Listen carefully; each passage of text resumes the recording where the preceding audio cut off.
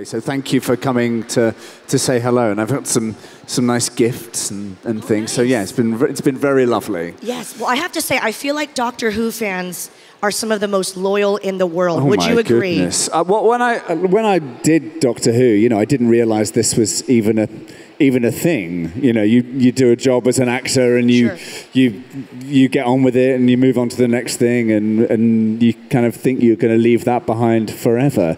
So it's really nice to carry it on and keep talking about it. And it seems, it's amazing to see really young people as well who are getting into it now, and kind of it means so much to people of all generations. So yeah, it feels like a real privilege. It really spans generations, and we see that with even when people are asking questions. It's like, Sure. I grew up watching it, or Yeah. my mom showed it to me. What were your first kind of earliest memories of Doctor Who? Maybe as a child, or did your family watch it? It wasn't really on when I was a kid. I remember seeing a few Sylvester McCoy episodes and Sophie Aldred, and I was fascinated by it, but it wasn't really on. But it's so funny over here, isn't it? Because it's just in the language and in the culture so much that people refer to it so much. Someone gave me like a long Doctor Who scarf as well when I was a teenager, and I wore that for about 3 years around, like I was doing cosplay for several years. So yeah, I feel like it was kind of in my bones somewhere. Maybe you manifested it. Maybe with that I scarf. did manifest Yes. it. Yeah. Round of applause for Amelia, by the way. Yes. Yeah. Oh, thank you. Amelia. Sorry, I ordered a coffee. Thank you, Amelia. Hardworking people here at Comic-Con. Well, I have to say, I have interviewed Mr. McCoy and Mr. Baker, and so many. Jodie Whittaker as well was here recently. Wonderful. And every single person from Doctor Who, it's one of those casts that every single person is not only really lovely to the fans, but a great interview, and they just have this charm about them. Sure. Would you agree that the people that have worked on Doctor Who are just sort of in a league of their own? Well, I think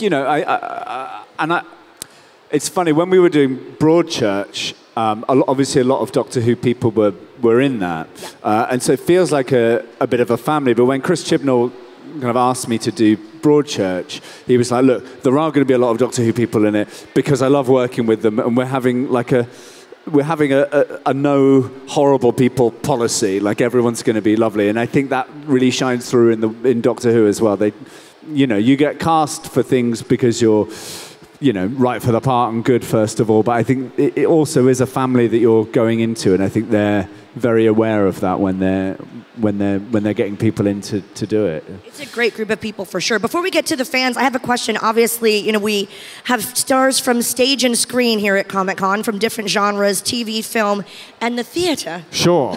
Why do I keep doing the accent No, with you? I like I don't know it. what It's good. it is. It suits you. I'm trying. Well, when it comes to theater and musicals, that's kind of a different vibe.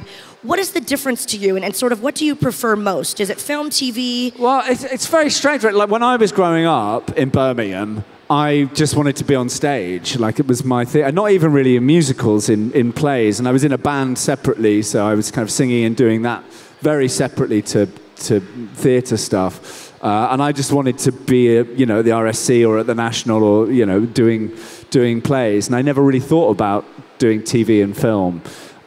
I never really thought about doing musicals either. So a lot of my career has been quite a surprise. And now I've really fallen in love with both doing, TV and film and doing musical theatre as well. I am very humbled every time I get a job. It's one of those things when someone asks you to do something, I'm very, very grateful for it. So, yeah. We're so grateful that you're here, and I could fangirl as much as I would like to up Sure. here, but that's not what we're about here at Monopoly. We are by the fans, for the fans, and as there are so many of you, don't make me pay for that, Phil, please. Put it on my tab. We have some lovely people that would love to ask questions, but I'm going to start with the lovely Iona, right over here on the left. Round of applause for Iona, our first question Iona. of the panel. Hi. Hi. Hi. I'm just wondering, what is your favourite thing about being an actor? My favourite thing about being an actor? Wow, that's actually a very complicated question to answer. I think I've always done it, and I don't know if I was just a very attention-seeking child. But when I started doing it when I was very young. And my mum's an actor and a puppeteer, and my dad's a musician. So I've kind of followed in the family trade, as it were. But I do just love it. And I suppose the best thing about it is working with lots of different amazing people. You know, every job you get, you kind of, you form a family, whether it's for a few days or a few months or a few years. And I've been very lucky that I've got to work with so many amazing people that I really look up to. And that's the best part of it for me. And getting to travel and, you know, I love seeing the world. I love eating food in different parts of the world. Yeah, in fact, I did a job in Kiev in Ukraine about 6 years ago, and I made a list of all the best chicken Kievs in Kiev, and that's my way of experiencing a city. So yeah, but yeah, the travel and the people, and you know, when a script is really good, there's nothing better than working on something and really delving into it and putting your all into it. So yeah, I feel very lucky to be able to do what I do. Great question, Iona. Thank you so much. You. Quick question for me. We love to hear about the travels that you take, because sometimes, you know, you are working on a project and you don't get to see anything. Yeah. But in your travels, you mentioned being a foodie. Yeah. What is your number one tastiest thing you've had in your travels? I was working in China over in December. And then we went over to Tokyo, and basically everything I ate in Japan was amazing, from the ramen to the tasty buns to all the street food. Like, I'm a huge Japanese food fan, a huge fan of Japan. So yeah. It's better than Wagamama. Well, you know, Wagamama's all right. Let's not poo-poo Wagamama. But yeah, some of that Japanese ramen, man. They have hard-boiled eggs just in a basket that you can take and eat, and it was amazing, really, really amazing. We've got our first question here from this lovely patient lady in the front. Hi, Hi. I'm Ella. I'm a bit of an actor myself, and at the minute I'm in like the works of a production of Treasure Island. So, oh right. You're kind of like a cast icon because of like Long John Silver. Yeah. But, my question is, if Rory could travel with any other Doctor, who would he travel with, or would he stick with Matt Smith?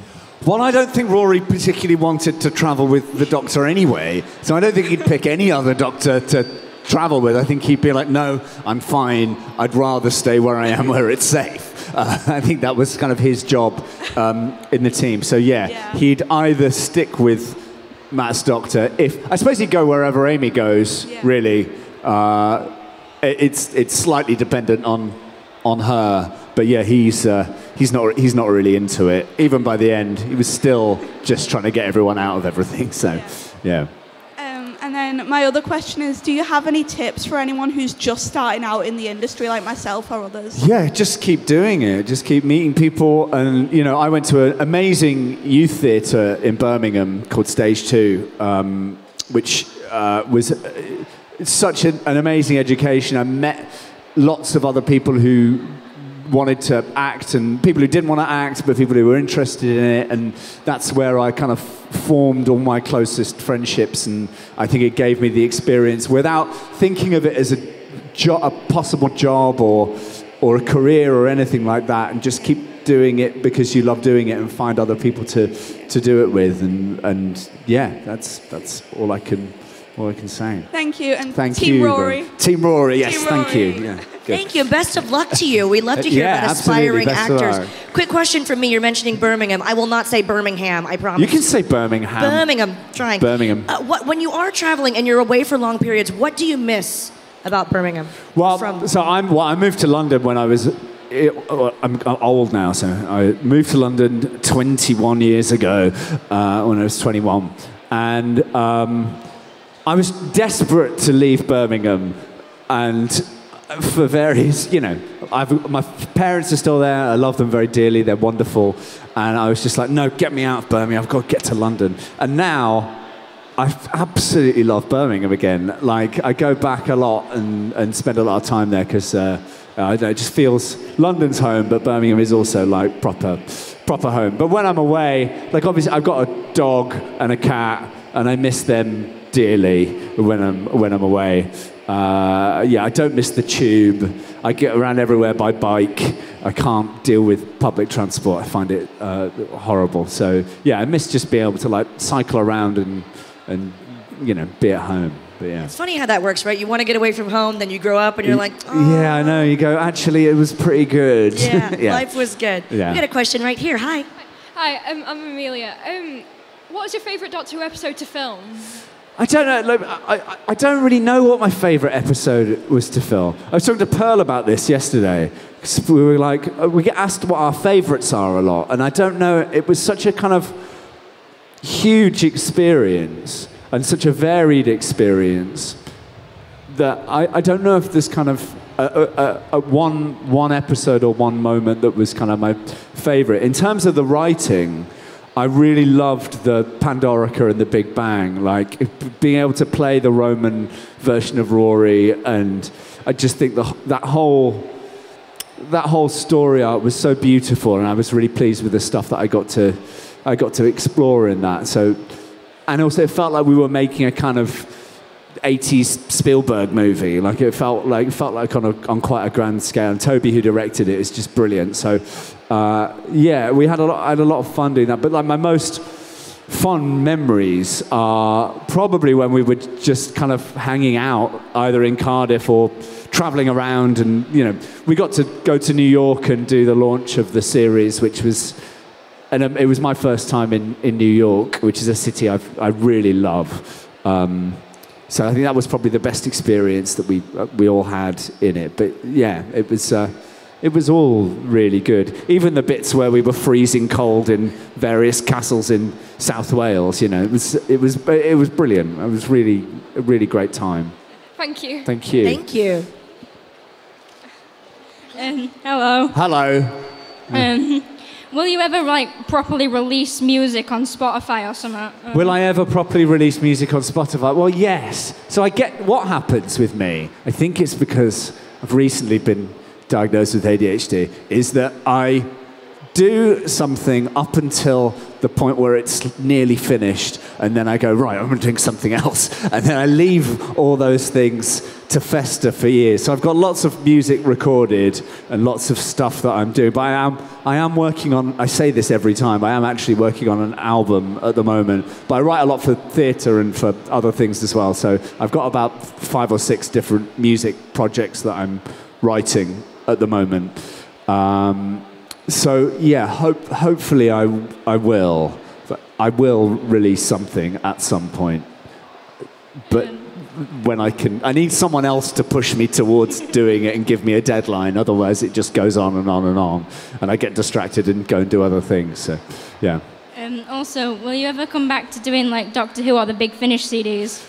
Well, we've been doing this Rory Centurion Big Finish series, which I really love doing, especially when we were doing it during lockdown. I just did it in my house. And my wife was in it as well, so we got to do some of that together, which was brilliant.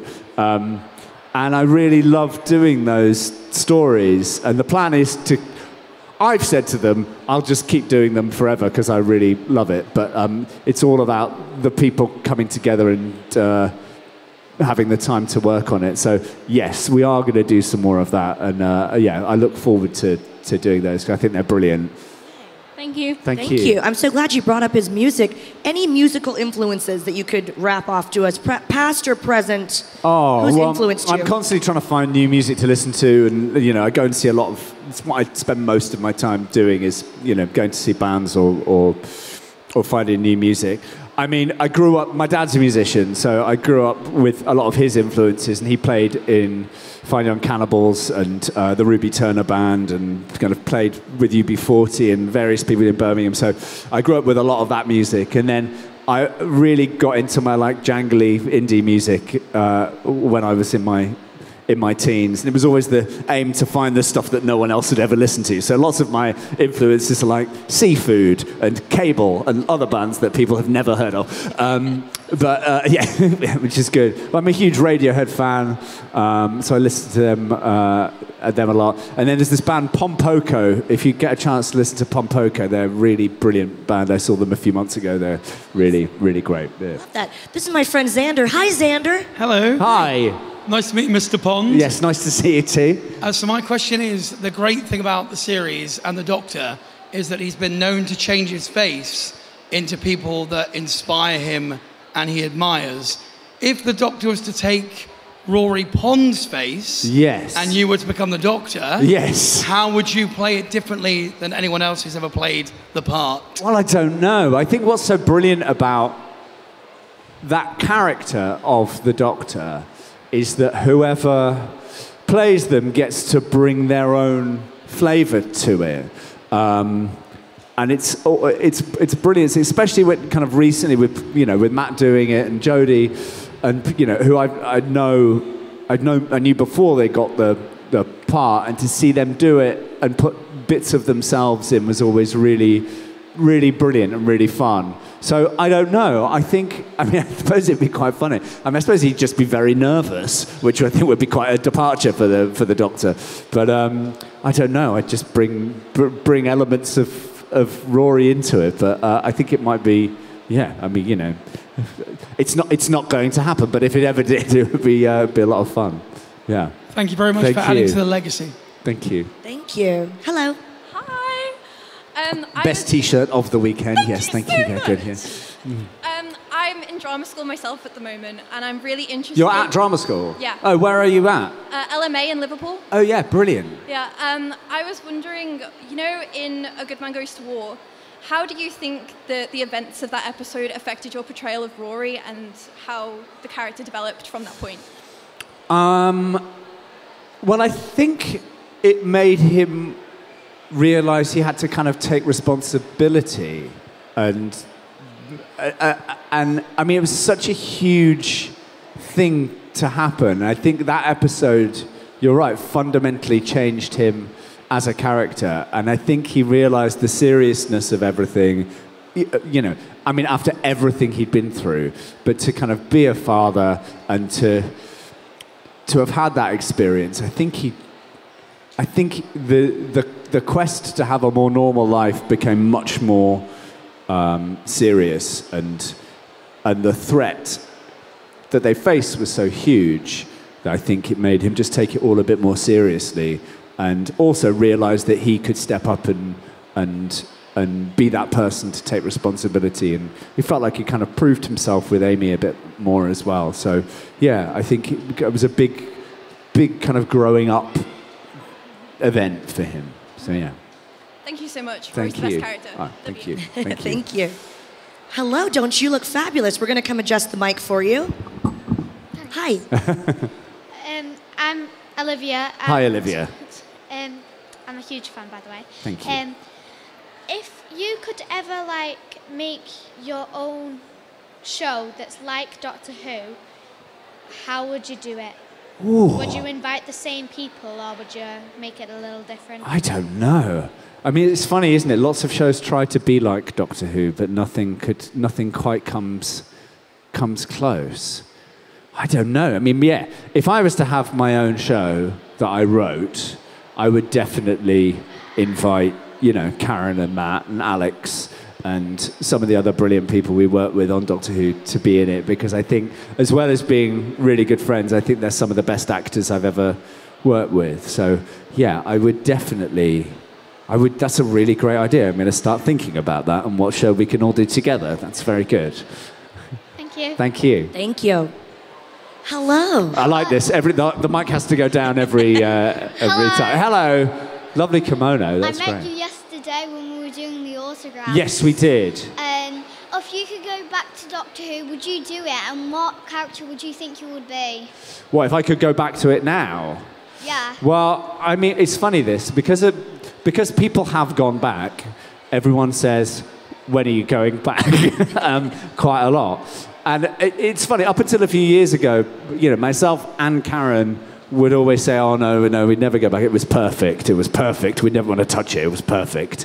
But I think as we've kind of got a bit older, and because we've all done lots of other work that we're proud of, and it was a long time ago. We've kind of defined ourselves in other ways. I think to go back as the characters that we played at some point would be really, really fun. I want to go back for the 80th celebration, or kind of when we're much older and meet them later on. But yeah, I'd love to go back at some point. But if I could go into it now, just as another character, I'd want to be like the scariest monster that Doctor Who's ever seen. You know, a monster that's always standing behind you, but you can never turn around. You know, one of those. Where, yeah. Okay. Thank you. You got it. You've got it. No pressure. If you got an opportunity to be in a spin-off of Doctor Who, where after Rory and Amy got that back in time by a weeping angel, would you take that opportunity? Yeah, probably would take the opportunity. You sounds like you've got it planned out, though. Do you want to write it? You should start writing it now, and maybe we'll all make it. Thank you. Thank you. I've got a lot of questions. Okay, how many questions? I don't know, just a lot. We've got loads of time. It's fine. Take your time. What's your favourite Doctor? Matt. I have to say Matt. That was quick too. Yeah, you know, he's good, isn't he? What's your favourite Doctor? I don't know, I like them all. Oh, that's good. Good answer. What's the most difficult thing as an actor? Do you want the really serious answer? Whatever. Okay. The most difficult thing as an actor is, well, obviously learning lines is hard, but that's kind of fine. I think just kind of confidence. Like it's tricky. You're constantly, you know, especially when I was younger, you're very much dependent on other people saying you're good and giving you a job, and that can be really, really hard. And you have to kind of be able to deal with rejection and not getting the jobs that you want to get. When you do get a job, you go onto the set and you're working with brilliant, brilliant people, and you go, I don't think I can do this. This is horrible. So a lot of it is about kind of confidence and anxiety managing, really. I think that's the hardest bit. But it's also a lot of fun, and when you can kind of get through that and work out how to relax and believe in yourself, then it's the best job ever. What's the most difficult episode you filmed? Well, a lot of the episodes we filmed in the cold in winter in Cardiff were difficult because they were very cold. Yeah, I'd say those ones. Yeah. In the last episode of the 11th Doctor, Amy appeared. Why didn't you? Which one? The last episode of the 11th Doctor, just... Oh, yeah. I don't know. Maybe Rory was busy. I don't think he particularly wants to go and see the Doctor again. I think he's kind of fine doing his thing. Will you ever appear again in Doctor Who? Who knows? Who knows? Doctor Who knows. Those were good questions. Thank you very much. Thank you so much. Thank you. Yes, round of applause. Our next host of Comic-Con right there, I think, for sure. Absolutely, quick fire. Hey there. Hiya. I'm Hala. I have two questions. First, what was your favourite monster you got to go up against? Well, for various reasons, I really liked the Silence. I liked it because it was a new monster, and I liked the concept of it. The idea of it was really creepy. But also Marnix, who played the Silence, was the most fun guy on set ever. So he had this obviously terrifying character and terrifying costume, and then he'd take it off and just be really jolly. And I liked the juxtaposition of that. I thought it was really funny.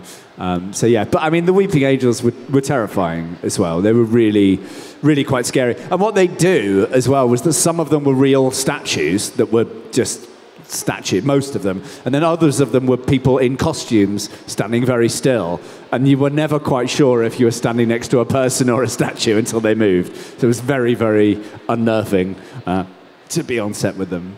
And is there any monster you wish you could have gone up against? Well, no, I mean, when I got the job, I was like, yes, I can't wait to work with Daleks every day, and I went and bought like an old Daleks manual and read up on them, and then I didn't get to work with them for ages. So when I did get, especially all the stuff I got to do on my own with them, I was very, very pleased. So yeah, that kind of ticked that box for me. Yeah. Thank you. Yeah. Thank you. Thank you.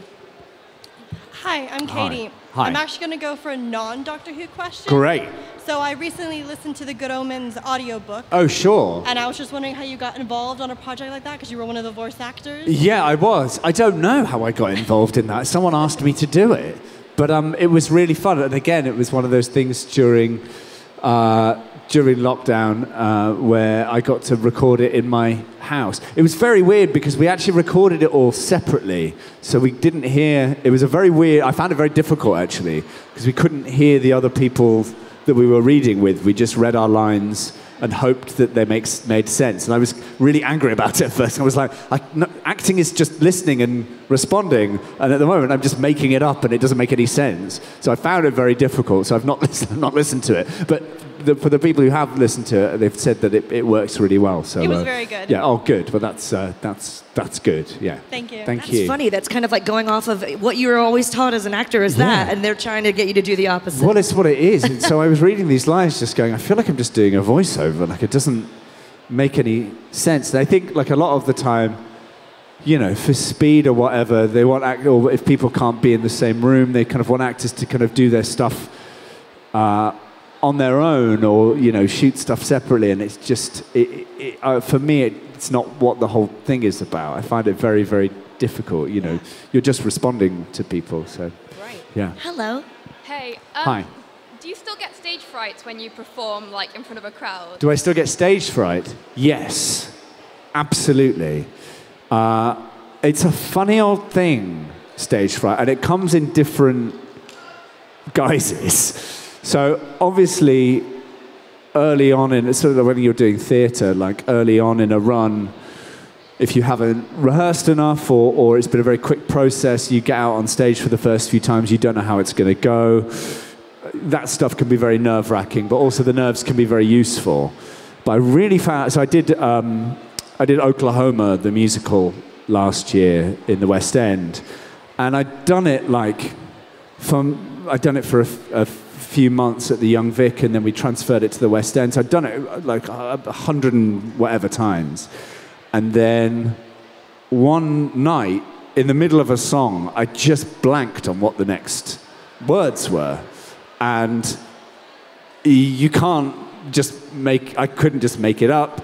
The music was just going and going and going, and I just went, I don't know what I'm doing, and had a vision of myself just walking off stage, getting on my bike and going straight home, still dressed as a cowboy, and it was horrible. But I didn't do that, and I got through it. But then, at the same moment in the show, for about 2 weeks, it came up to that bit, and I just started sweating and panicking, and it was horrible.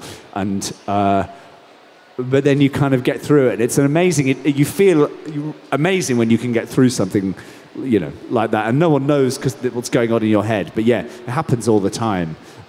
It's part of the job, but it's kind of okay. And I love the fact that, especially in live theatre, anything can happen. And actually, those bits where things do go wrong are often really interesting, where people have to cover for it, or you realise that you're in a team of people who all are looking out for each other, and it's kind of an amazing thing when it happens. So yeah.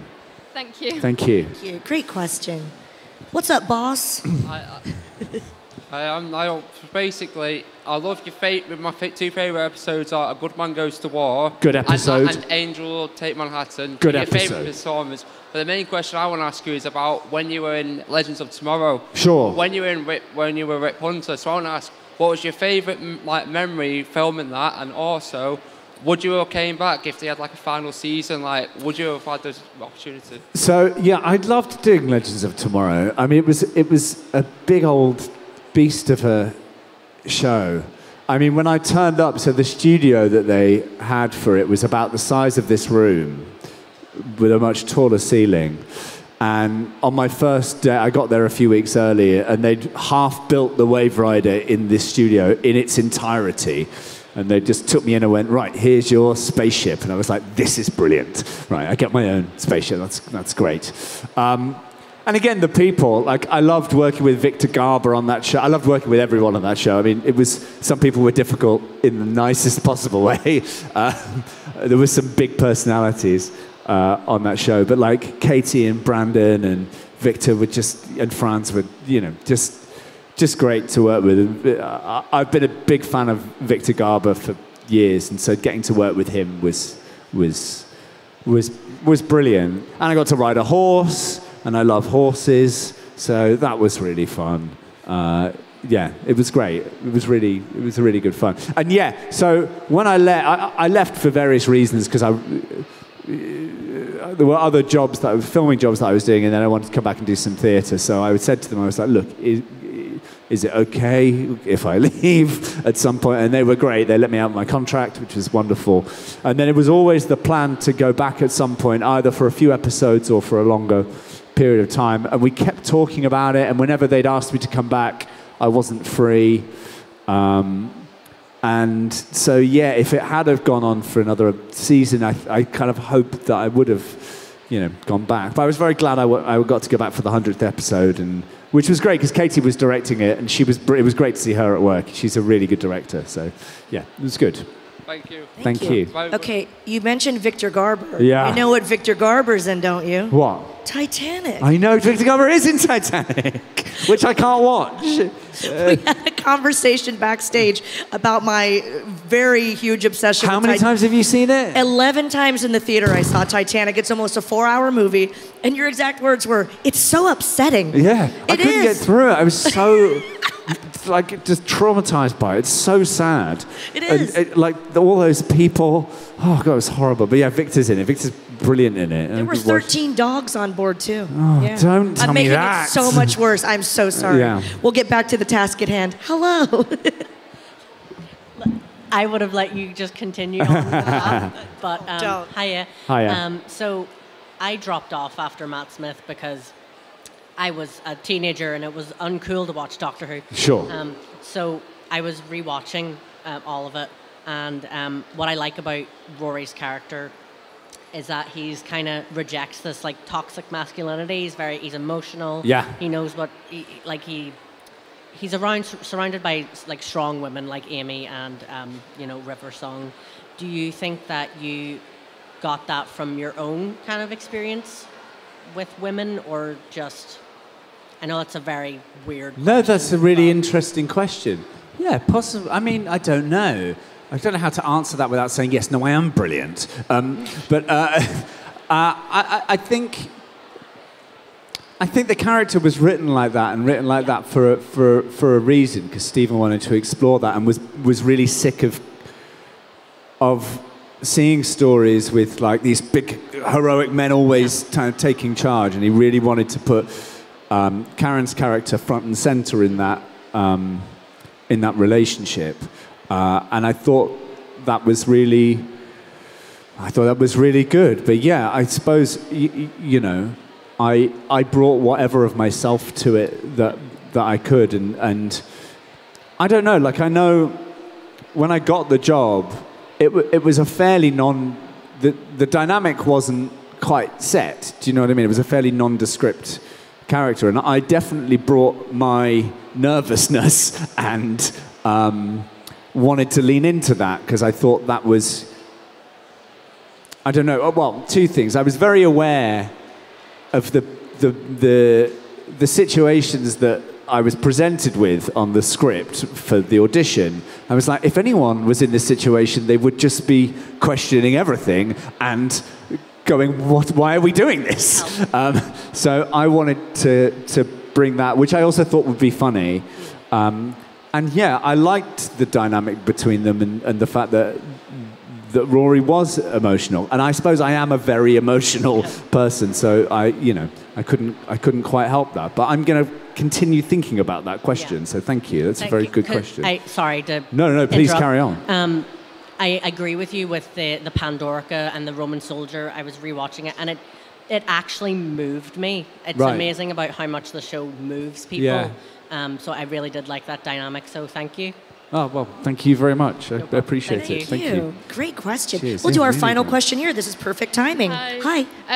Just want to say that I love you and Rory so much. Thank you. My question is, I know that River's character was kept a secret for a while. Yeah. So when you read the script for the first time, was it like, what was your first initial reaction? Like, was it shock, and how did it affect like you with the cast? What, knowing that she was my daughter? Amy Roy's daughter. Yeah, spoiler alert for 12 years ago.